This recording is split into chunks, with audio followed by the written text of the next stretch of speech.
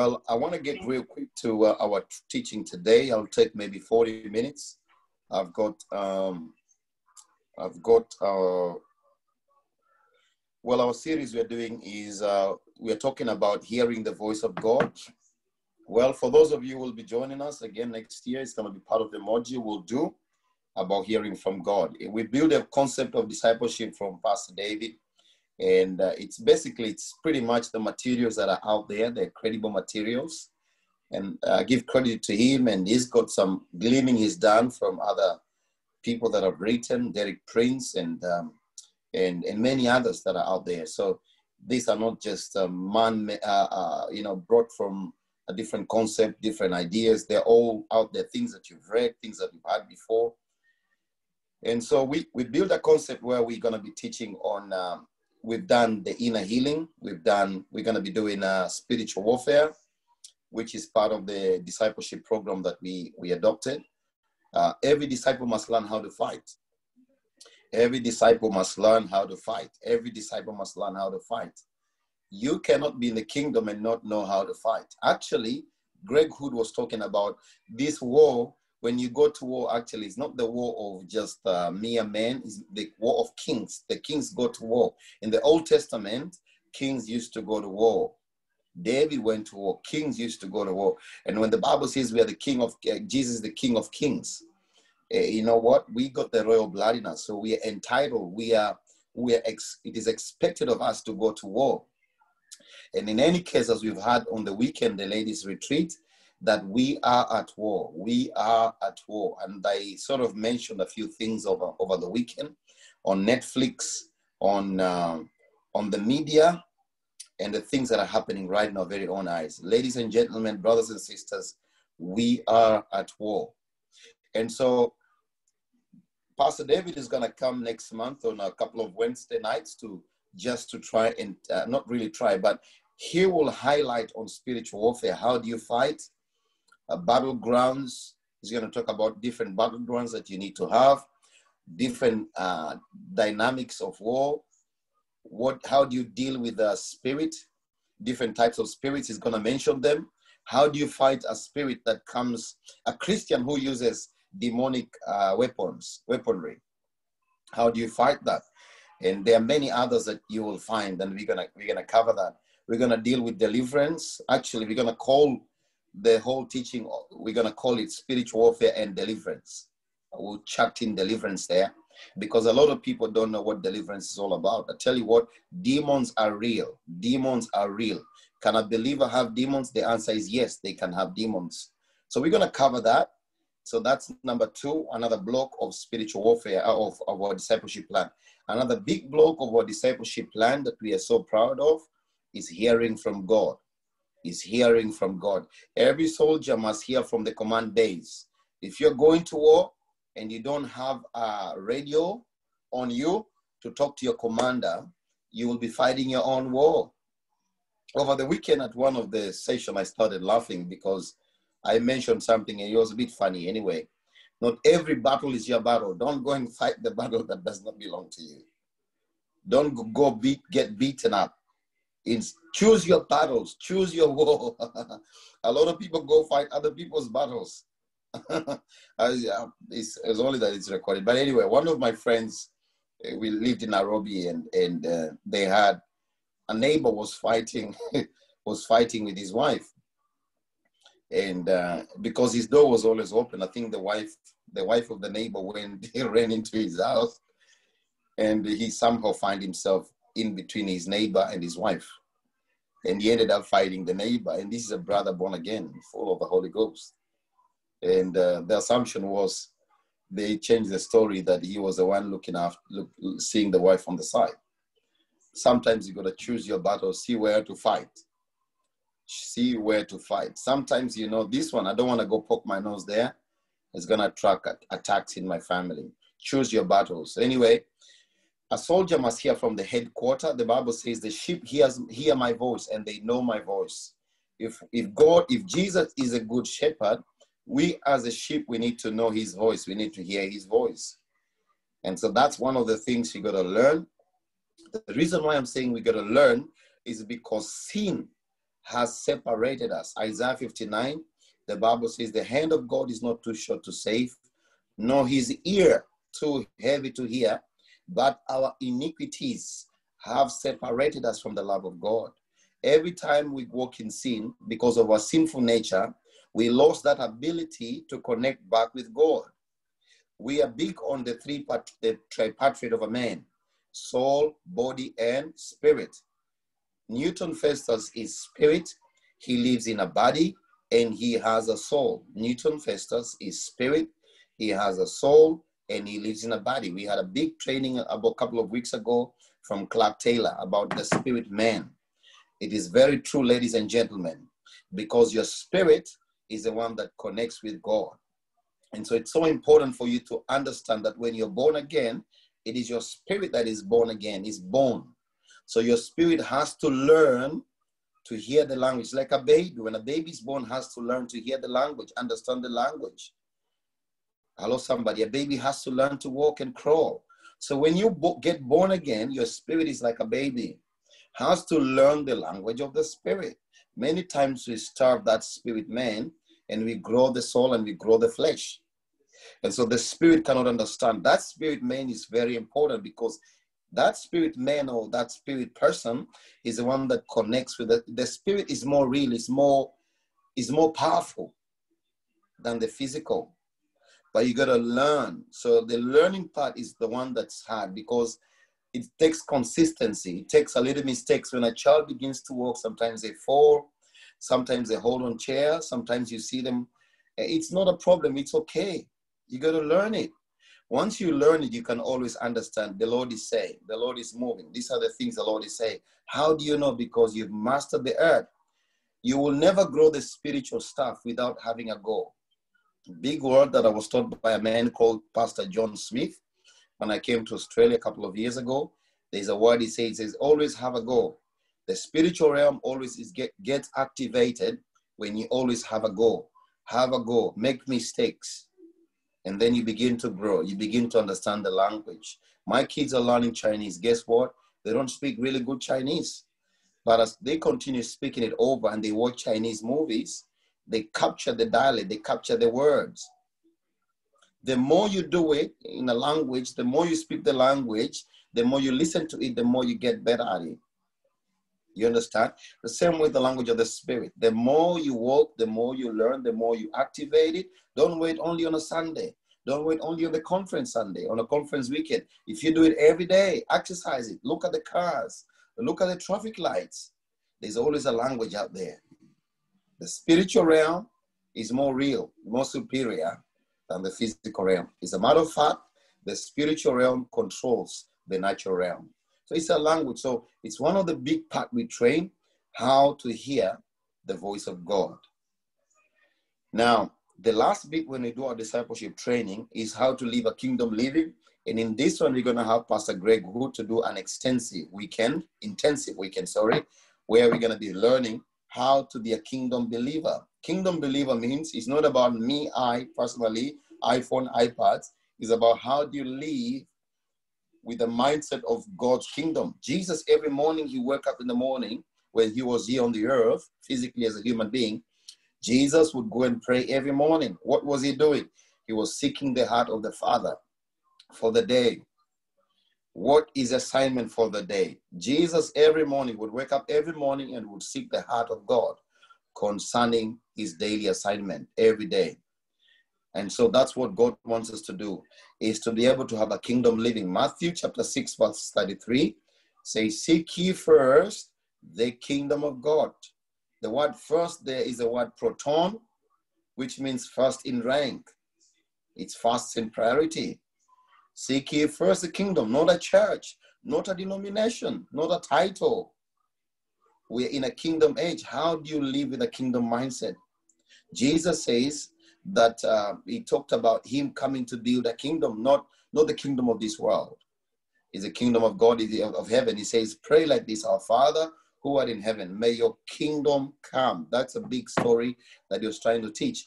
The essence of Christianity, the essence of the church, is to bring the kingdom of God and to make it be enforceable here on earth. And many believers have lost it. I want to emphasize that because let me go back to theology now. Let me just get back to theology. The whole setting of the New Testament was set in the Greek or Roman Empire style. And by God's divine orchestration, God allowed Israel to be colonized, quote unquote, to be colonized by the Romans. The Greek and the Romans, they were very good because they laid the foundations. Because of the Romans, the roads were set. They made roads. And later on, when Jesus comes to be born, that was crucial for Jesus to walk around and preach the gospel. They built colosseums. Amen. They build colosseums. They build community centers. They build places where people would catch up and meet and compete. And then there was the Greek. The Greek people, they brought the language. Greek was a language they used at the time for trade. It was a language for trade and communication. And so you find the Greek and the Romans, when they came together at the time when Jesus was around, was actually very, very strategic because it brought the language. Jesus needed a language so that he can communicate to the masses. Number two, he needed the transport system, which the Greek Empire brought that. Now, when God says, I'm sending you as apostles, he borrows a Roman term for an apostle, which is a messenger. It's actually a Roman term. He uses that deliberately to try and emphasize the kingdom assignment. He says, I'm sending you out, not as just believers, but as apostles. And the word apostle in Greek is the word apostle, in Roman is the word apostolos. And the apostolos was the messenger of the emperor. The messenger of the emperor, this is Mike, I think Mike Steele from New Zealand brings a teaching about this. I want to give him reference. He says the emperor brings in, the apostolos comes with a ring from the king, from the emperor. Is a signet. So wherever he goes in as a emperor's representative from Rome. So whatever he says it carries the same weight as what an emperor from Rome would do. And the apostolos will do this. Apostolos will come in and they will conquer a city that is not conquered. Or if they found a region that is conquered already, they will make it look like Rome. They will build roads, they will build institutions, so much so that if you go to the city where an apostolos has gone, you would think that you've come from Rome because they make it look like that. I would use an existence is we are colonized by the British people, the United Kingdom. So our judicial system reflects what's happening in England, in the UK. United Kingdom is a kingdom, by the way. That's why you see in the judicial system, you find them wearing the wigs. Where did they get that from? It's a British system. Our driving, we drive the same way as English people, as United Kingdom, because we were colonized. The same concept what they did. If you come to my country, Kenya, my country where I was born, that was Zimbabwe, you will find the same because these are British colonies. So what they did exactly what the apostolos would do. You go to a British colony in Kenya, in Zimbabwe, no problem at all if you come from Australia because you'll be driving the same side of the road. The school system is pretty much the same. The language is we speak English. You'll be amazed by the English, the quality of English they speak, apart from a few pronunciations, as we all have had. We joke about it many times. But the pronunciation is the same. The judicial system is the same. It's why, because when the colonizers came, they made it look like United Kingdom. So the apostolos' assignment was like that. So when Jesus says, I'm sending you out, not as believers, not as Christians, I'm sending you out as apostolos to go and conquer, number one, or if there's a city which is already conquered, I want you to make sure that that city looks like Rome. Are you guys with me? Sorry, I'm just digressing a little bit just to drive in the point home. It changes your mindset about church, about who you are. So when they do that, the education system, the military system, the judicial system looks like the mother country. Now, the apostolos, when they travel, they used to travel with a vehicle called a ship at the time, used to be called apostolic. It's called LIC. And the apostolic was a ship built to travel, to carry the apostolos, the messenger. And that sheep looked like a scorpion in shape. And right at the end of the tail of the scorpion was the armory. Are you still with me? Are you guys listening to me? You guys with me? So the armory was right there. In other words, if you don't listen to the soft diplomacy, there would be hard power, military. The armory was right at the tail of the scorpion. So that's how they used to travel. So when Jesus says, hey, I'm sending you out as apostle, I'm sending you to conquer. And that's what the prayer says, may your kingdom come as it is in heaven. He says, make sure as you go, I'm giving you power. He says, serpents, scorpions, nothing shall by any means hurt you. Whatever you forbid on earth shall forbid in heaven. It gives you power. I've given you power, exousia, dunamis. Hello, somebody. You're apostolos, you're representing help. Whatever you say, you don't say like what the prophet said in the Old Testament. Jeremiah, thus says the Lord. All these guys know you speak as the Lord speaks, because the Spirit of God dwells inside of you. And so you conquer a city and you make it look like heaven. Your house looks like heaven. Your community looks like heaven. So that's the assignment. So what we're going to have doing in our discipleship training is how do we train believers, not to be believers, not to be church members. God does not want you to be a church member. The intention of Jesus dying on the cross and saying, Eloi, Eloi, lama sabachthani, was not to make you a church member.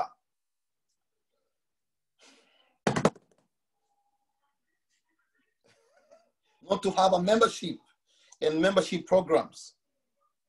Nah, it's to make you apostolos. He's heavily in the heaven has heavily invested in you. Yeah. It takes you back to Adam. You shall have dominion and power and authority over birds of the air, the plants. If you get it, it changes you. Because it's not about me. I'm a member of Waterbrook Church. I'm a member of Lutheran Church. I'm a member of this mob. I'm a member of this group. No, it's got nothing to do with that. It's a kingdom mindset. And that's what God is. The church age has come to an end. The denomination age has come to an end. We are in the kingdom age. The Bible says the kingdom of God suffers violence, and the violence shall take it by force. It's a kingdom, not a church, not a denomination. It's a kingdom that suffers violence, and the violence shall take it by force. And so it's a kingdom mindset. So our discipleship program, we're going to get into that. It's a big thing. I love it. I enjoy it because it moves you from self to begin to serving others. How do you release the kingdom of God? Is washing their feet. Jesus said, all power in heaven and on the earth is given to me. The next verse, it begins to kneel down and wash their feet. Can you imagine somebody saying, all power, all, not some, all, A-double-L, all power in heaven, United Nations, all the planets, they're all under me, diamonds, gold, silver, they're all, I got them. And then with the same breath, he says, after saying that word, he kneels down and washes the dirty feet of these fishermen, people walking on dusty roads of Jerusalem. That's the most humiliating thing, because that assignment to wash the feet in a Jewish homestead was only given to the least of the least of the least of the least servants, slaves. Jesus takes a towel and does that after making that big statement, saying all power. In other words, for you to release this kingdom power, kingdom authority, exousia, dunamis, then it comes through serving, diakonos. How do I wash the feet of my city? How do I serve? Through serving, power is released. You guys are so quiet, but I believe you're getting something today. If you're getting it, say amen. So we're going to be dealing with that kingdom, and I'll ask my friend Pastor Greg just to jump on that and do an intensive weekend next year on that. But it's amazing. So we're going to, tonight, I'll just jump on. So inner healing is part of the big deal because there's two types of war. There is inside war and then there is outside war. So the inside war is what we deal with. the stuff to do with generational and stuff we've been dealing with in the inner healing series. And we're still doing it even now. Every day we're discipling somebody, or every second day we're doing it. And every time we get in it, I tell you, gets more sweeter and juicier every time. So how do you hear the voice of God? Now, well, yes, last week I did a foundation on it. I said to us that it is important for every believer to know and hear the voice of God. God intends that you should hear him.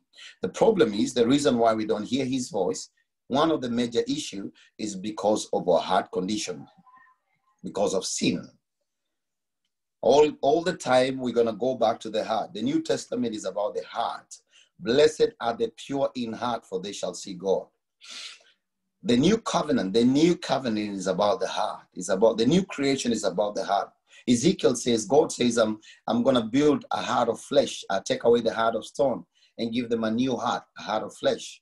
It's about the heart. God is about the heart. What defiles a man's heart is what comes out of a man. The Bible says, from the abundance of the heart, the mouth will speak. Your heart defines who you are. The Bible says, behold, I stand at the door and knock at the door of your heart. Anyway, you can put it differently in your theological thing. I'm just going back to the basic stuff, what we've heard before. God always wants to come in, wants to come and regenerate our hearts, wants to come and be a part of our hearts, renew our hearts. So heart issue is very big in the kingdom of God. So one of the main reasons why we don't hear the voice of God is because of sin. Number two is because you don't tune into the right channel. If you want to hear to somebody, you got to tune into the right frequency and the right channel. Ernest knows what I'm talking about. He's been in the army.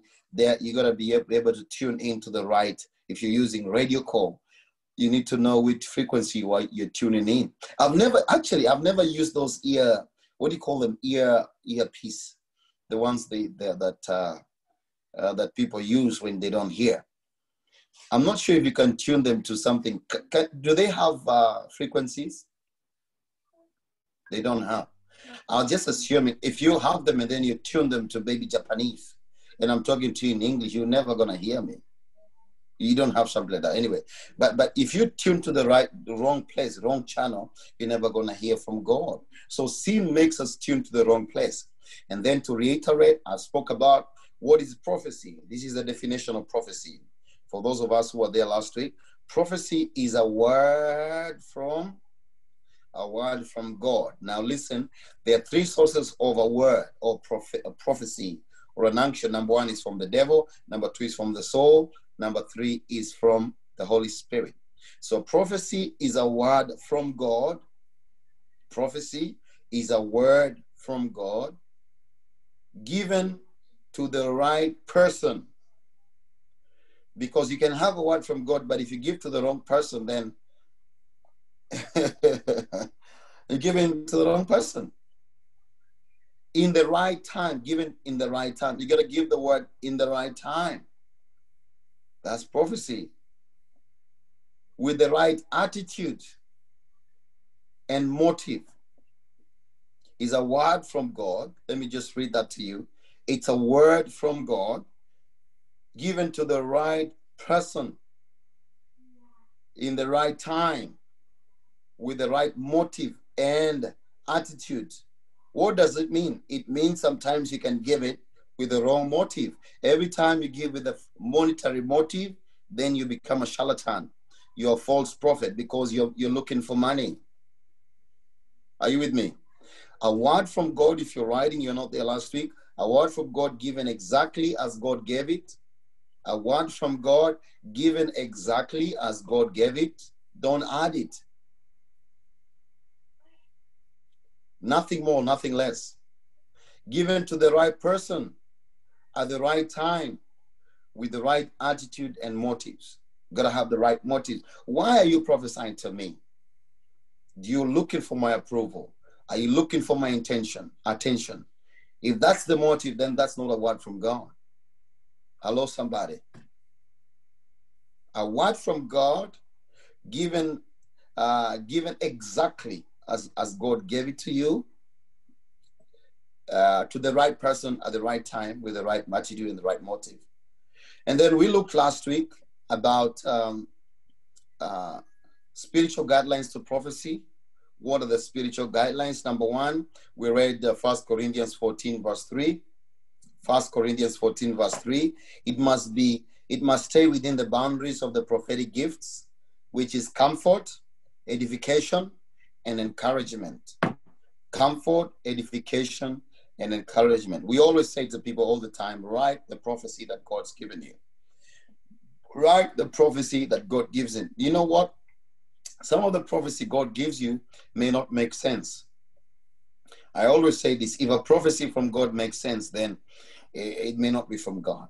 Most of the times I say this, prophecy that God gives you, a word from God, sometimes it doesn't make sense. Sometimes it's beyond your budget. He tells you, you're going to build this, you're going to serve this. My goodness, my budget is, and that's what God does. I want to refer you again, cross-reference to Graham Cook, get some of his materials. And Graham Cook actually talks about stuff that God speaks. Sometimes when God speaks and it looks like it is, because sometimes God's timing is not our timing. I'm just trying to deviate. Jesus looks at Lazarus and he says, this sickness is not unto death. What happens later? Lazarus dies. Was Jesus a false prophet? No. But he said, this sickness not unto death. Another one. Joseph comes up and says, I had a dream. And he says, I'm going to be the head. Next thing that happens to Joseph is being betrayed by his own brother immediately after declaring the word of God. You know why? When you declare a prophetic word, the enemy also hears it. The demons can hear it. That's why after every prophetic word, there's always going to be attack, because demons can hear it. As soon as it is verbalized, immediately the enemy can hear that. Guess what? The attack starts to come, which can work for your good anyway. So Joseph found himself in the pit, found himself in Potiphar's house as a slave, and finally found himself in jail for 3.5 years. Why? Because sometimes when you receive a prophecy, it goes like, oh my goodness, it looks like it doesn't make sense. I became worse the moment I received the prophecy. Number two, it should not be directional. So when you're learning to prophesy, getting a word from God, we always encourage people, don't make directional prophecies quickly. Don't always say, God says to me, go, you're moving to Taiwan. God's telling me you're leaving your husband, you're leaving your wife. Don't make big directional prophecies. Okay? We always encourage people to write down and pray through it. Look for somebody who is a bit more mature, or we always say spiritual oversight, and let them go through with whatever God has given you. Always take to them to judge and pray through whatever God has given you and guide us if it is a big directional word. Another one, prophecy must not take the place of the written word of God. Anywhere where prophecy takes a written word of God, you're going into a very dangerous territory. Okay? Where you begin to talk about the what do you call them? The planets. And you begin to see things that are outside the word. That's very dangerous now.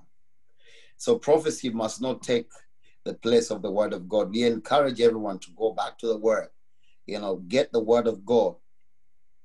So prophecy must not take the place of the word of God, or the inner voice. I put that in there, the inner voice of the Holy Spirit in your life. So some people always look for prophecy all the time so that they don't read the word. You don't read the word. You don't pray yourself. You're just looking for prophecies. Move from who's coming next. It's like a slot machine. You put $10, $10, $20. It's like the old jukebox.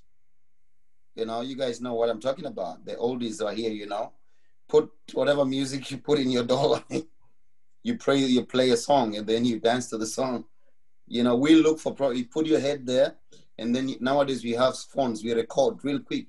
Where are they going next? They're going to this. You move again from church to church, from meeting to meeting. You follow this quote unquote prophet to here.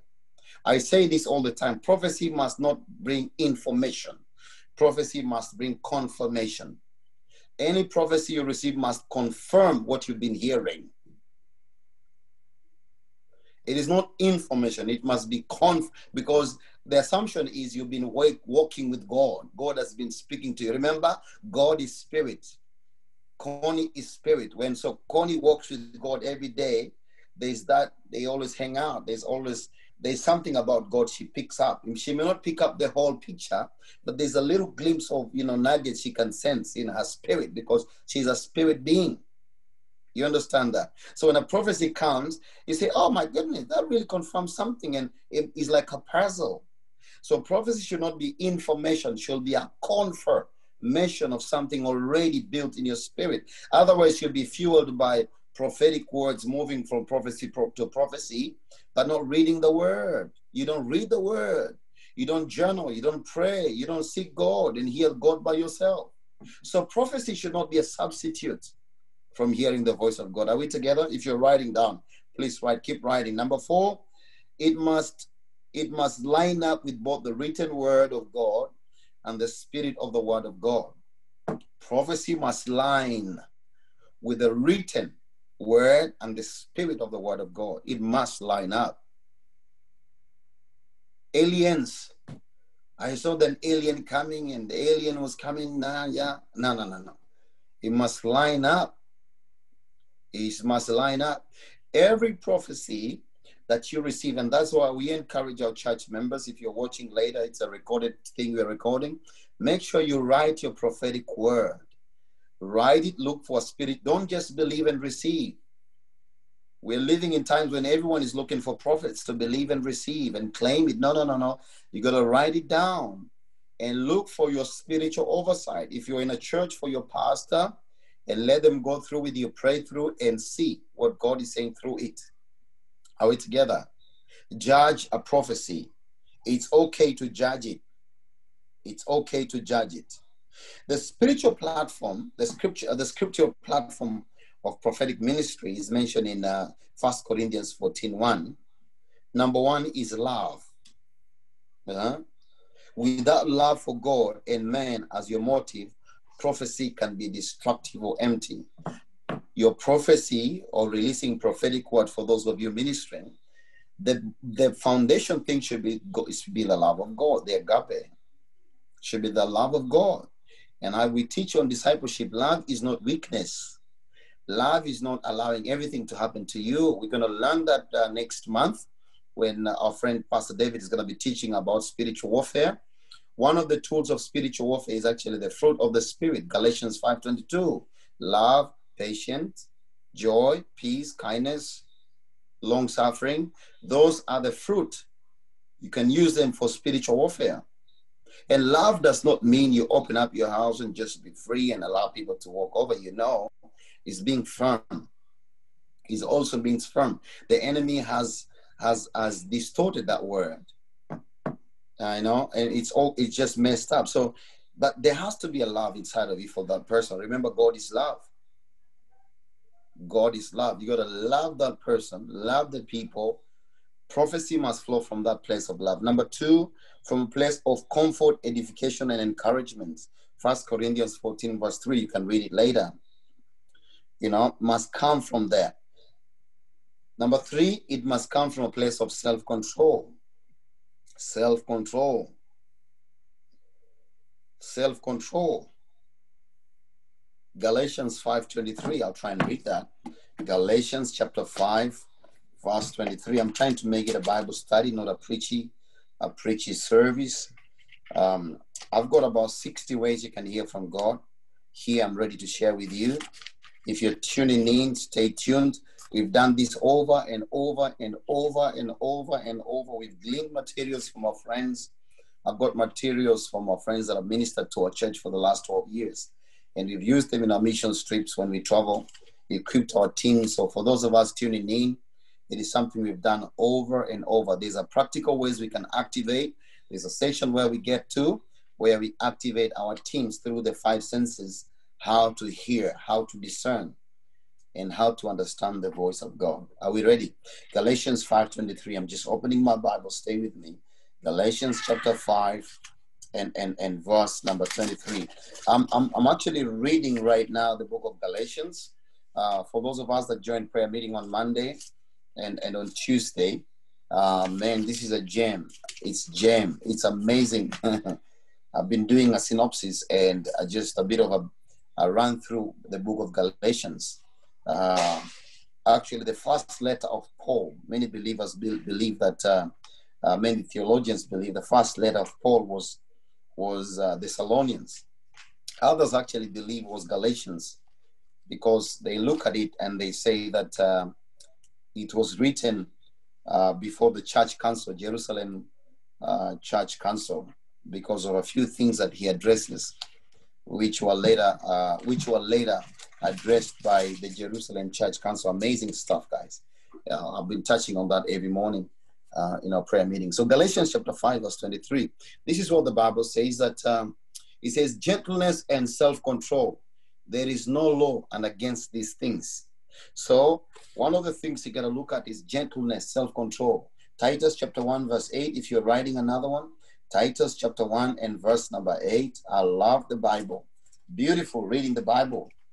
I recommend you guys to read chapters and chapters. Can I give you a little bit of a lesson? Do you know when Paul wrote the book of Romans, he wrote these letters. Do you know there was no chapters? Sila there. Do you know there was no chapters when he was writing the letters? So when you read, don't look at when they put the heading, because some of the Bibles you have, there's a heading there. Don't look at that. Read as a letter. So when you read chapter 7, that goes to chapter 8, go to chapter 7 and chapter 8 goes through that. God begins to move differently. You look at it and say, oh my goodness, amazing what God does. Because it is chapter 7 leads to chapter 8. Chapter 7 leads to chapter 8. And chapter 8 leads to chapter 9. So when you're reading Romans, don't just read chapter 7 and say, I've done Romans. No. It builds up Romans 1, Romans 2, Romans 3. It's a letter. By the time you go to chapter 8, when he talks about the Holy Spirit and adoption, there is therefore now no condemnation. In verse 28, which is so profound, it says that all things work together for good. You got to understand, go to verse 7. Why does he talk about it? Many people, when they read, they go to verse chapter 8 and then they read. Amazing stuff, guys. It gives you a bit of his case, what he was building his case about. Titus chapter 1 and on verse 8, if I can get there. Titus chapter 1 and verse 8, real quick. Titus chapter 1 and verse number 8. Self-control. We got to look at self-control. Number 8 says, Titus chapter 1 verse 8. He says, rather, he must enjoy having guests in his home, and he must love what is good. He must live wisely and be just. He must live devout and disciplined life. Talking about the, he's talking about, what is he talking about? The elder in the church, but is referring to self-control. Another scripture there is 2 Peter chapter 1 and verse 6. I'll read that for you again. It says that 2 Peter 1 verse 6, it says, and knowledge with self-control, and self-control with patience, endurance, and patience, endurance with godliness, self-control. When you're ministering the gifts of the prophetic gift, or you're prophesying, self-control is so important. All the time, try and use self-control. Now, I'm going to be careful to talk about this. How does prophecy come? I've got 60 ways which I can share, but today I'll just lay a foundation because of time. I'll give you an appetizer for next week, because that's where we're going to start from. How do prophecy come? Many people receive words. You can receive words. Remember, man is spirit. Glenda is spirit. Always remember that. You are a spirit being. You're a spirit being.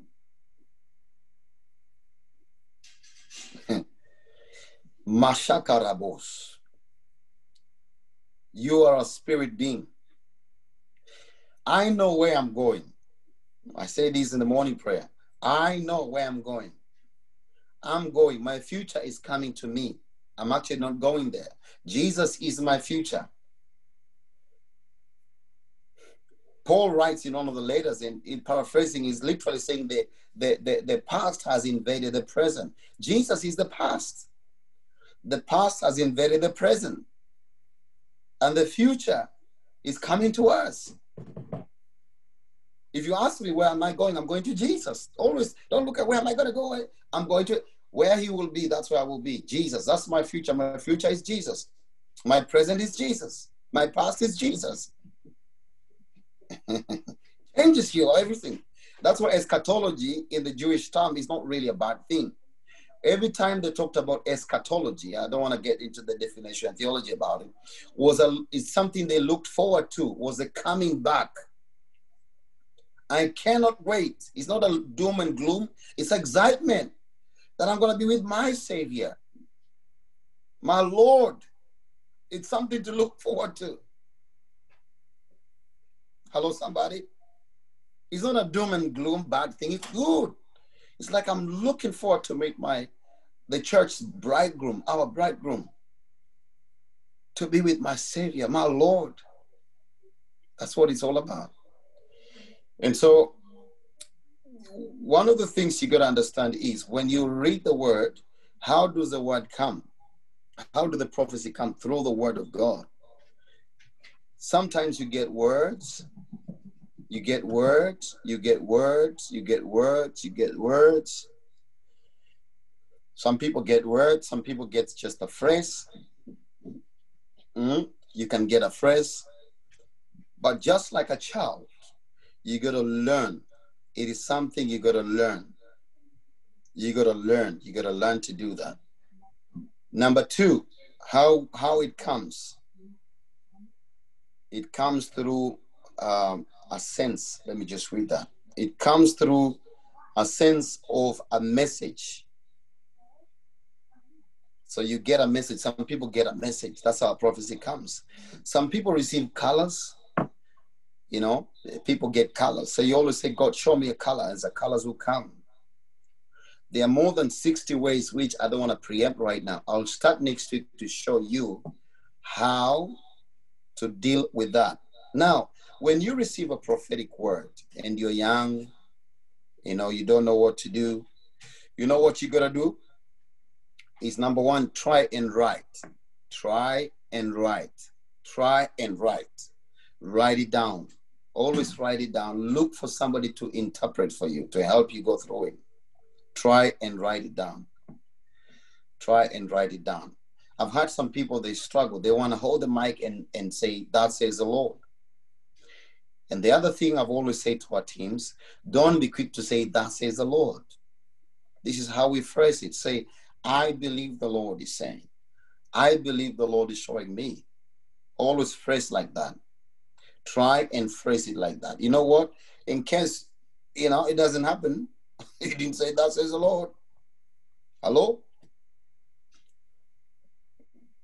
In Australia, they come and tell you, God told me. Whew, that's scary. You know why they do that? The moment somebody tells you God tells you, it's like they're telling you, I don't want to hear your comment. And I can share so many stories about that part, where somebody comes and say, God told me I need to do this. Like, hey, I'm just informing you, get out of the way. But I tell you, I've had stories where people have done it and they come back regretting, but I can't do anything. You can't redo the harm. And a lot of people, because they fear accountability, they use that word. But God told me I need to do this. Because they don't want accountability. It's the same word I used before. And I'll send the notes to you, Glenda and Edith. It's the orphan spirit. Because of an orphan spirit, people, can I tell you this? One of my friends was saying this. I can't remember who was saying this the other day. The most powerful, listen to this, the most powerful 4-letter word in war. You know what they are?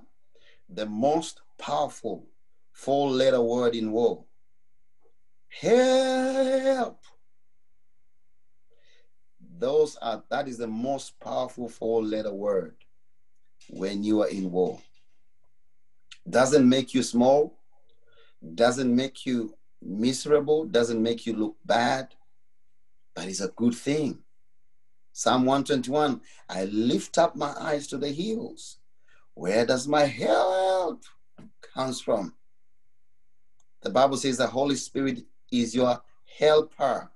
The Holy Spirit is your helper. The Holy Spirit is your helper. It's not bad to ask for help. The reason why people feel bad to ask for help is pride. Because of pride. You got pride in your heart. So a lot of people don't want to ask for help. Now, when you get a word from the Lord, I'll share with you many ways in which the Lord can speak to you. Just remember this, guys. Body, soul, and spirit. Please, I've got like 5 minutes to close. Body, soul, and spirit. Body, soul, and spirit. God is spirit. He's going to communicate with you in your spirit first. That's why your spirit has to connect with God. Now, I'll train you next week. I'll show you a few things. We're going to try and do some practicals before we get to the new month where we're going to deal with spiritual warfare. I'll try and activate you guys next week. But I want you guys to remember this. God will speak to you in the spirit first. And your spirit has to learn the language, just like a child learns the language. Now, when you get stuff, these are things we're going to ask you to do. Avoid too much emotions. Avoid too much emotions. When you're giving a word, avoid too much emotions. I've had people, when they prophesy to people, they begin to cry.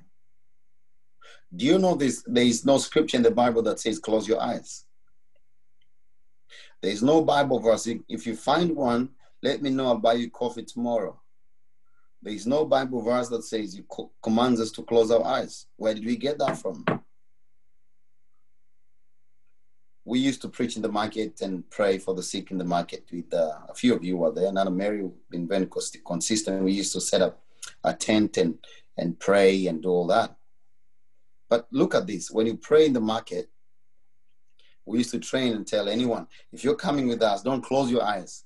Because you'll be praying for somebody, prophesying, somebody who hasn't been to church, doesn't know God. You're there prophesying, I see a tree. I see, closing your eyes and spitting on them. Next thing you know, you're busy prophesying on electricity post. The man is gone. It's gone. You're busy prophesying on electricity post. He's gone. So you got to open your eyes.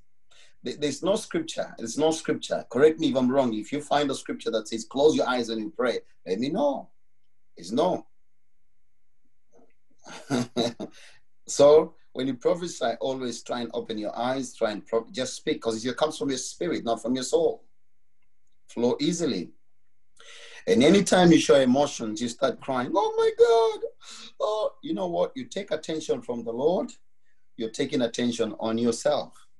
These are just very keys we teach on the prophetic. Try not to take emotions on that. Number 2, don't embarrass people. Do not embarrass people. When you're prophesying, don't be embarrassing. Don't try and embarrass people when you're prophesying. There are things which you can whisper to them. Don't shout at them. There are things which you feel they're confidential. You can speak to them privately. Are you with me? Don't embarrass. Jesus, imagine God has got a video evidence of what you're doing, but he doesn't come and tell you, hey, you. No. He's always, Jesus knew all these guys, but he was very cautious because Jesus would read their minds. He knew everything. Are you with me? Don't embarrass. You can say things indirectly if you're saying them, but try and take care of the person. The other thing, very little nugget you need to have if you're writing, for those that are writing, God bless you. Be short and simple. Be short and simple. Don't repeat yourself too much. Don't repeat yourself. Don't try and repeat and repeat and repeat. It takes too long. Prophecy doesn't need to be long to be effective. Say one more time. Prophecy doesn't need to be long to be effective. The next one, stay within your faith levels. Try and just use the faith levels that you are in. Don't try and go for big stuff. Just faith level, little nuggets, you can go for it. You know, don't try and be dramatic. The other one, be wise how you touch and where you touch people when you're prophesying over them. So we train people when they prophesy. Number one, your eyes is open. Number two, be careful where you touch them and where you touch them. Are you with me? If it's a lady, be careful. If it's a man, be careful where you touch them. If you need to touch them, ask them. Just a gentle touch on their shoulder is still fine. It still works, so you don't need to touch them. Avoid where you touch. Number 5, be wise how and where you touch. Okay, that's what we talked about. Sometimes it's not wise to sing a prophecy. I've had some people, they've got no tone, no tune. Their voices are off. They want to sing prophecy. I say, I just close. Have you had people that try and sing prophecy and they got no voice to sing? You go like, oh man, it's screechy sound. You don't have to sing. Don't have to mimic or imitate. Be yourself. Hello? Don't have to sing. You don't have to sing. You don't have to be Benny Hinn. Just say it. I just see this. That's it. I just see this. I see this. If you try and sing, people are going to close their ears. I tell you, you're going to stop demons just by your voice. So sometimes, because I know I can't, if I know I can't sing, I can't sing. I won't try and just be off key there and mess up the whole meeting or mess up the whole place, get people slain. So all the time, try and, don't stay within whatever you can. Just say, this is what I believe. I see. You see, that's it. This is how you start, Matt. You can say, look, I just see a red color. That's it. I say, I was praying for you. I see red. I prayed for another brother, and that's all I saw. I said, look, I'm seeing red. Do you know what happened? Just saying red, the brother got delivered because he was actually abused, sexually abused on a red carpet. And that triggered deliverance. See, I didn't go into, and then go into all those. I just see red. And immediately there was a prompting and he was taken back because God uses memory. Memory is one of the things we'll train you guys, how God speaks. I'm just preempting 60 ways in which God speaks to us. I'll go through it next week real quick. So the person began just a word, I don't know, I'm just seeing this. There's the one person, we did this exercise and we're breaking into twos. We've done it before with this team. We break into twos when we've had our friends coming. And I say, look, I'm seeing just a beach. I'm seeing a beach and water. And the person says, you know what? I've been believing God for a holiday. That's it. I just see just a beach and water. That's it. And say, my wife and I have been believing God for a holiday. I didn't get into other things. Start singing it. You sing it, close your ears, you begin to awaken demons that were asleep. So what? Another thing, stick to English. Don't go to King James language. Don't go die down. If Jesus was alive, you'll be talking about, Jesus will be saying, oh man, I believe if Jesus was here, I believe, this is what I believe. I'm not saying this is an absolute truth. I believe if Jesus would be here, Jesus will be relevant, talking to the things we see every day. He'll be talking about G.Y. Gomez. Yeah. Men shall not live by Gomez alone. Barritos. He'll be living by Barritos and Baramandis. He'll be using the language. Hey, guys. It will be relevant, but you don't go back to that says the Lord, thine and thou. No, you're messing up. I've seen people, they come prophesy, they go into the King James. God is going to be relevant. We'll be talking about speed trains. We'll be talking about skateboards, scooters. I believe. Hello, somebody. I've seen people, we've had crazies. I tell you, I can write a book about it. We've had crazies that come. Oh, everyone keep quiet. Listen to what brother John or brother Matthew wants to say, or brother Henry wants to say. Oh, so we're going to shut down, listen to Brother Henry. It's not the Holy Spirit. Okay, here we go. Shuts the whole things down just to get attention. So we got to listen to what Brother Henry has to say. All right. And then that says the Lord. The Lord says that this is the times. It is time dying. It is dying. Really, if the Lord wants to speak to me, I'm telling you, he'll speak the language I understand. My son does not know King James language. But does that mean God cannot talk to him? He can. He met the farmers, he talked about the seed. He met the fishermen, he talked about the fish. Jesus is relevant. It's just religious, thing that's been happening around. The next one, don't try and, voice. The voice doesn't mean it's from God. You don't have to have a big voice. In the name of Jesus, God can still speak the same. It's not the voice, not the audible voice. I'm just throwing in things there as I close. Then in the name, can you say the name of Jesus? He goes, in the name. It doesn't matter the voice tone. It doesn't matter. You can just say the name of Jesus. Jesus says it's okay. Huh? Hello, somebody. Don't try and change. You need to have a big voice. Oh, no, or loud. No, it doesn't matter. Sometimes it can be loud. It's okay. But it's good. It just can't speak in normal voice. When Jesus saw Zacchaeus, he didn't say, Zacchaeus, calm down. Calm down right now, Zacchaeus. I'm coming to your home right now. No. He says, Zacchaeus, come home. I want to go to you. He's talking. Hello, guys. When you're connected to the real deal, you don't need to show. You don't need to prove. That's what I was talking about. You don't need to prove. That's why I don't need crowds. I don't need number. We just, anything. Mango trees don't fast to produce mangoes. Orange trees don't fast and pray to produce orange trees, orange fruit. It just produces. Hello. You shall know them by their fruit. I love this. So don't go around looking for prophecy. God wants to speak to you. He loves you. You're his treasured possession. You look like him. You carry God. There's no one special in the world. I want to tell you that. You are special. No one is more special than you. You don't need an archbishop, archbishop, chief, apostle, mighty, major. Don't know. No. The same Holy Ghost they have, the same Holy Ghost you have. In the New Testament church, the book of Acts, there was no youth ministry.